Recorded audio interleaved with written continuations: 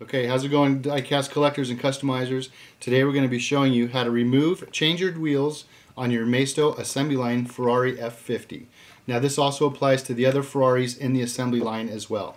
Okay, so here we have a chrome wheel in the rear and a silver wheel in the front. We're going to be taking off the front wheel today.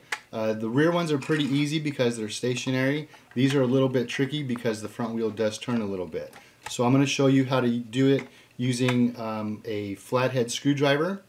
You can do it using the Maisto screwdriver that was supplied with your kit. I prefer these just because it's larger, it's a little easier to work with. Okay, so here we go.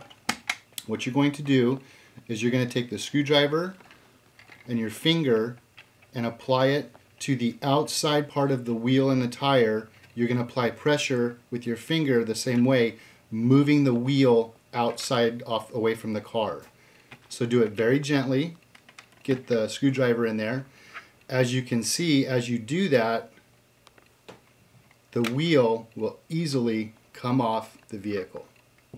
That's how I do it without scratching your vehicle or ruining anything underneath the car. So now you just go ahead, you take your wheel out, you get your new chrome front wheel, you take your wheel and seat it back inside the tire. Make sure it's on there really nice. Looks good. Now you're going to take your wheel, place it back on the rotor like this. Make sure you're nice and even there. Gently press the wheel back onto place and you are good to go, and that's how you do it.